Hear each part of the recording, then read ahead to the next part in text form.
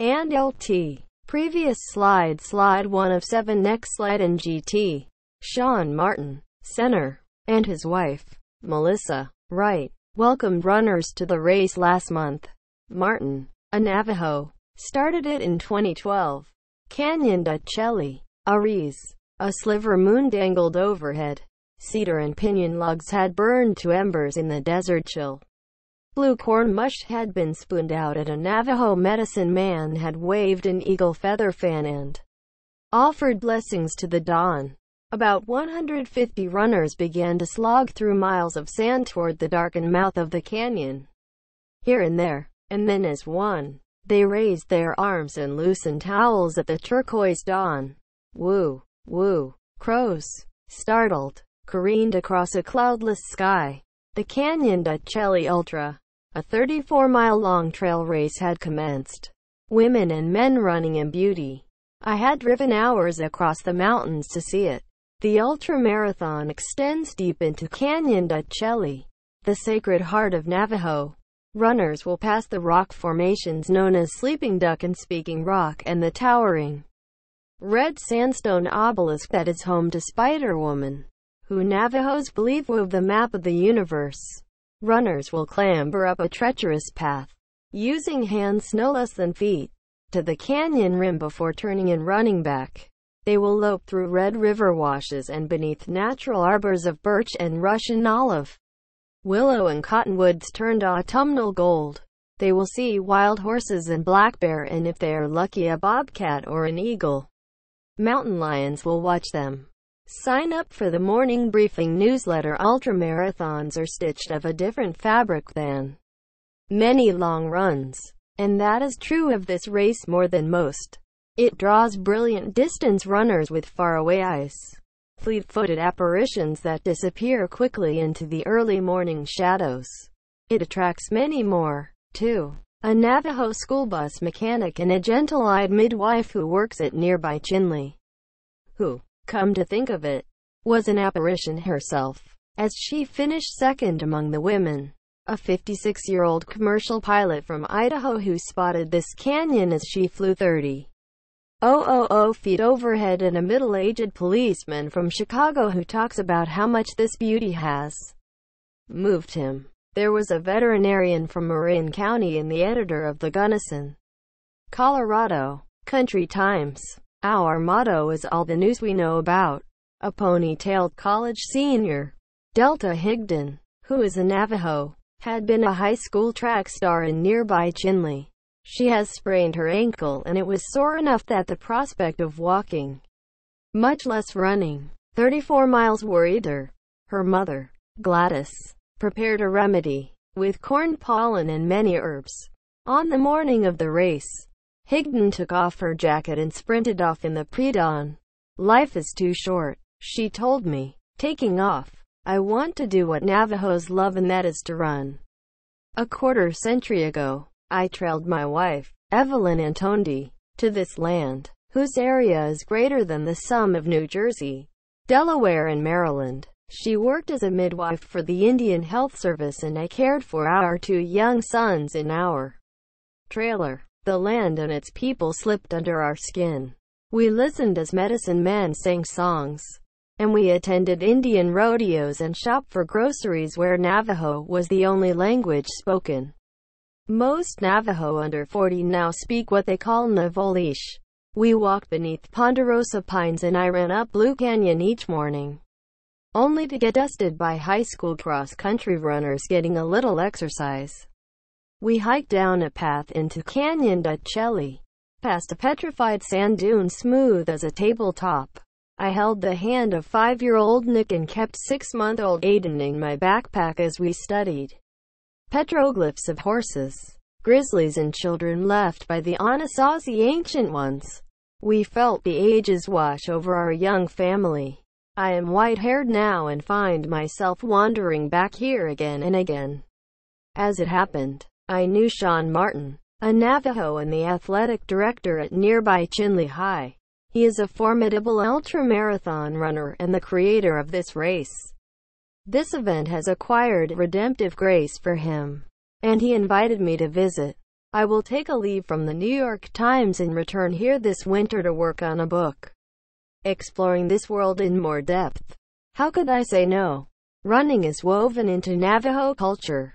Their running tradition goes back more than 1,000 years, to the time when they wended their way south from the Northwest Territories to the high desert and buttes of the Four Corners. When a girl undergoes a puberty ceremony, the kinalda, she sleeps on the dirt floor of the traditional hogan, which represents a mother's womb. When the rays of the sun strike the east-facing door, the girl must take a long run. Martin gathered the runners in the campground the evening before the ultramarathon. He recounted the origin story of this race. It was born of despair. Martin, 5'11", lean and angular, is from the western edge of the Navajo Nation. He married a woman from CHELLY, a 4-hour drive to the east, and settled here and coached the high school track team into a power. Poverty casts a long shadow, as do the ravages of booze and dope. Martin was one of 4 close childhood friends and the only one to have pulled free of that terrible gravity. He watched carefully over his Navajo teenagers, their nutrition, their academics, their emotional state, as they won races and grabbed coveted college scholarships. Jealousy and politics at the school laid him low. His team was starved of funds and he resigned. The team disintegrated. An athletic director mocked him. All you can do is coach. So Martin stepped into the classroom as a physical education teacher and became the first Native to win National Rural Teacher of the Year. Yet sorrow at losing his runners had nested within him. One day during monsoon season in 2012, he took a long run up canyon to CHELLY.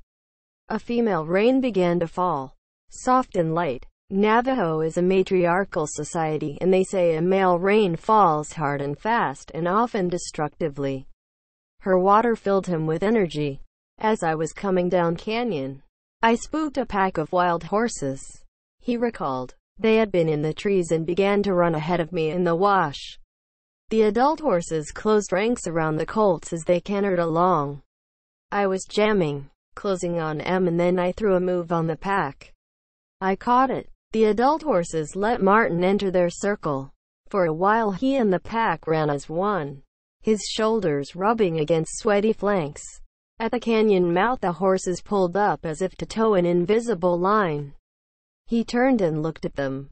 They were lined up shoulder to shoulder, their nostrils flaring, their ears pointed at me. Martin's voice caught as he recalled this. He wiped his eyes. I thought, what is the significance of this moment? These horses were like my young runners. My favorites were nicknamed the Four Horsemen. He resolved to bring his reality to a wider world. This was not quickly done. Outsiders are allowed to enter Canyon de CHELLY only with a Navajo guide. He consulted with archaeologists and park rangers and with the Navajo families who still harvest corn and melons and cherries and apples in this canyon. That first year it took 2 days to sign up 150 runners for the first Canyon de CHELLY ultramarathon. Now runners wait at the assigned minute each year and hit the refresh button on the race's website in hopes of getting in. The race draws runners from across the nation and Australia, France and England. To run is to become immersed in Navajo cosmology. We run east to the first light, Martin told the runners before they took off. We yell to clear our passageways and to let the Creator hear our prayers. All day long shouts echo up that canyon. By mid-morning the sandstone canyon walls turned a translucent pink and red, as if lit from within. The sky was razor blue. Our guide, Don Staley, passed boyhood summers here, herding his grandparents' sheep. He nodded at seemingly sheer walls and pointed out the half-hidden paths by which he led the sheep down into the canyon. He met his wife nearby, although he had to make sure she did not belong to the same clans as his father and his mother, as it is forbidden to date and marry so closely. It's a Navajo pickup line, he said. Hey, what's your clan? We passed runners, some rocking out, others settled into a jog. Higdon, The Navajo college student and a few other runners encountered a black bear walking up the sand path at them. They stepped into the woods and the bear passed. There is beauty and terrible history hidden in these canyon walls. In Canyon del Muerto, which fingers up from the CHELLY, Spanish soldiers slaughtered 150 Navajo in 1805. In the main canyon, Kit Carson and his soldiers and Ute allies cleared out the Navajo in 1864. We feel their spirits dancing at night, Staley said. Earlier we watched a black and white res dog, those mutts of many genetic fruits found everywhere. In Navajo follow Christian Gearing, a lean, long-haired, world-class runner from the street, Felipe Pueblo, as he flew up the canyon.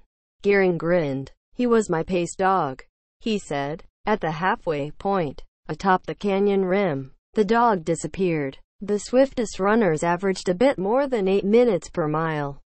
The 3 miles of sand at the beginning and the end present the toughest challenge. It has not rained for weeks and feet slide as sneakers fill with sand. The effort required is roughly equivalent to running up a 3,000-foot mountain. Martin took to the microphone and introduced the runners as they reached the finish line. He placed turquoise necklaces around their necks and directed them to his mother, who had prepared vats of mutton and vegetable stew and fry bread. His father, Alan Martin, tall and commanding, is the medicine man and once a formidable runner. Megan Dell, a 45-year-old emergency room doctor in Albuquerque, pulled in just under 7 hours. She had cut an hour off her previous best. She has twin toddler boys and pushed them ahead of her on training runs. 60 pounds of twins built up my legs, she said. Higdon approached the finish, running up to the canyon rim. Her weakened foot cramped and she crawled to the turnaround point. At mile 24, her calves and quads and hamstrings locked up. She slowed to a walk. I took 4 deep breaths to remind myself of our many blessings here on Mother Earth. She stopped 50 yards short of the line. Bent over, cramping again. Martin had been her high school coach. They made eye contact and smiled and she reached the line. He slipped a turquoise necklace around her neck. As the race's 11-hour mark approached, the boys and girls from the high school track team prepared to run down through the canyon looking for stragglers. In the afternoon haze, an older runner emerged from the canyon mouth, slogging through the sand. To that runner's left, keeping pace, was the same res dog that set off with the fastest runner. This last runner received his necklace and the dog got an organic biscuit. They had, Martin told them, finished in beauty.